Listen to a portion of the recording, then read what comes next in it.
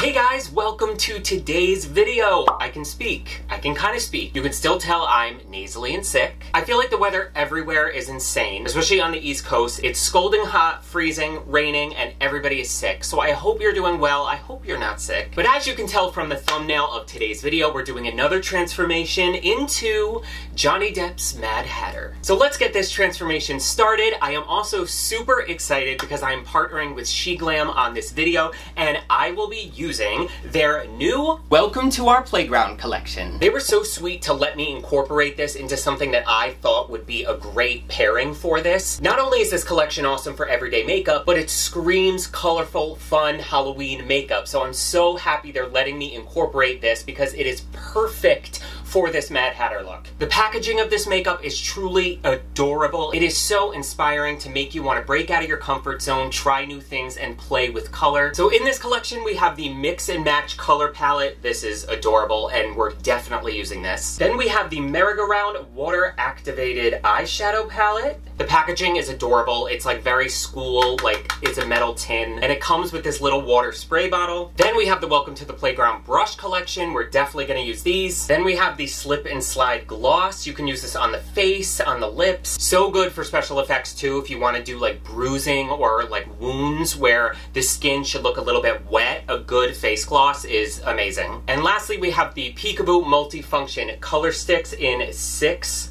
really fun shades. And these bad boys are pigmented. Without any further ado, let's get this Mad Hatter transformation started. All right, guys, so we are starting with foundation. This is from Indie Beat Cosmetics, the face base colored foundations. The hardest part of doing like Halloween and special effects makeup is finding the best base. You get crappy makeup at the Halloween store or any drugstore, and it takes forever to actually get your face one color. All of these Indie Beat foundations, it comes in a full range, like any color of the rainbow, metallic shades, and they are so beyond full coverage. It makes doing any Halloween or special effects makeup so much easier, so you have to check them out. And now we're gonna powder this foundation. I'm using my Kimchi Chic Puff Puff Pass powder. This is in the white shade. I would recommend using a white shade if you have it, or even a translucent. You don't wanna use any kind of like powder foundation with a color to it, or it's going to obviously take the white away. If you have a white powder, that would be even better. You just wanna make sure it is either translucent or white. Now it is time to fill the brows. I'm going in with the Bright palette from Beauty Bay and using the shade Tangerine Dream. You honestly just want to use any eyeshadow that matches whatever your hair color is going to be. It doesn't need to be the wig I got. It doesn't need to have a wig at all,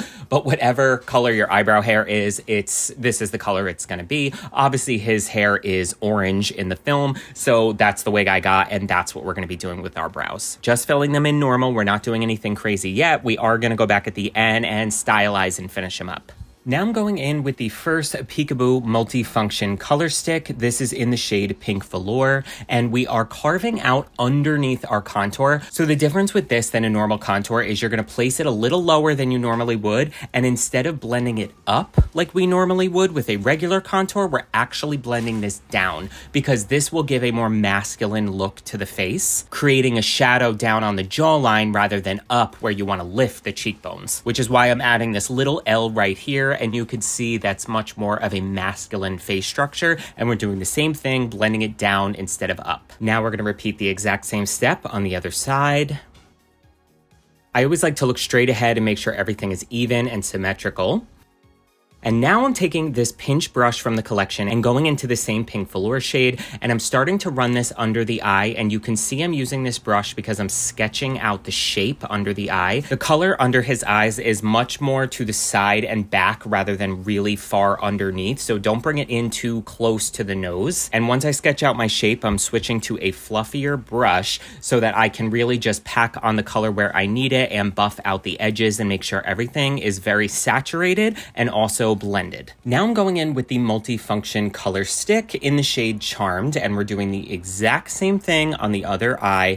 I'm using the same brush. I didn't wipe off the color because it's fine if they mix. They're very close to each other, but I'm just sketching out the shape and then blending everything out with my finger. Now I'm going into the Baby Blue Water Activated Shadow. I sprayed a little bit of the water into the cap, dipped in, and then, I mean, look at the pigmentation on this. This is so easy to apply, but what I love most about this is that that it's a eyeshadow. So you have the insurance of knowing once this dries down, you're not gonna have any creasing. Now I'm going into the purple shade and we're doing the exact same thing on the other eye. So it's important to note too that the purple goes above the pink eye and the blue goes above the redder under eye.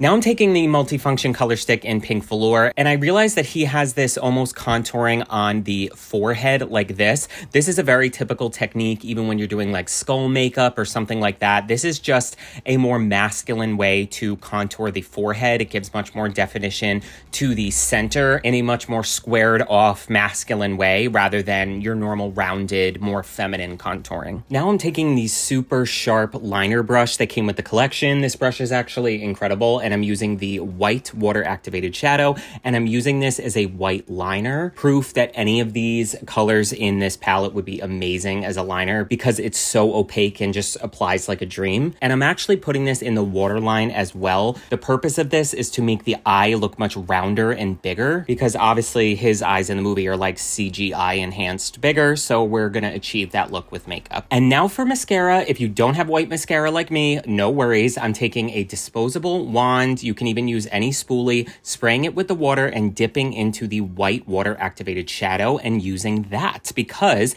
it's going to go on like a dream because it's obviously water activated, so it's creamy at the moment, but it is going to dry down to a powder, so you know it's not going to like flake and crumble, which I had this look on for hours and nothing flaked and crumbled, so this worked perfectly as top and bottom mascara. Now I'm taking the multifunction color stick in Pink Velour and contouring the nose, which I almost forgot to do. I do not know how. And now I'm taking a fluffy eyeshadow brush and just blending out that with the eyeshadow brush. It's a super creamy formula, so it blends out like a dream. Now I'm dipping into the pink eyeshadow in the first Michaela X Glam Lights palette. You can honestly use any color that matches that first color stick you're using. And I'm using this to intensify this color, really set everything because it is a cream to make sure that nothing's going to go anywhere. And then I'm mixing these two colors together and setting the other side, the more red side, to do the exact same thing, blend the edges, set everything, and punch up the color. Now I'm dipping back into that bright orange shade in the Bright Beauty Bay palette, and like I said, we're going back and adding more detail to the brows. So you can see here, I'm really making hair-like strokes in the center,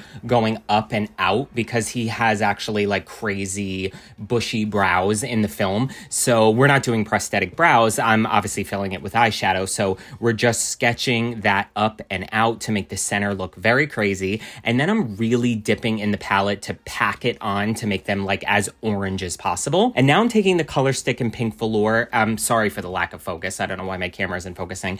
And this actually is the perfect lip color. It literally matches his perfect, which I'm so happy about. Now I'm just taking a little bit more of my kimchi powder and setting everything. This is the finished look, you guys. Now I'm gonna pop in the contacts on the wig, the costume. Make sure to subscribe to my channel. I have many more Halloween transformations coming, as well as new makeup videos every day. But without any further ado, here is our transformation into Johnny Depp's Mad Hatter. I don't wanna shake you off.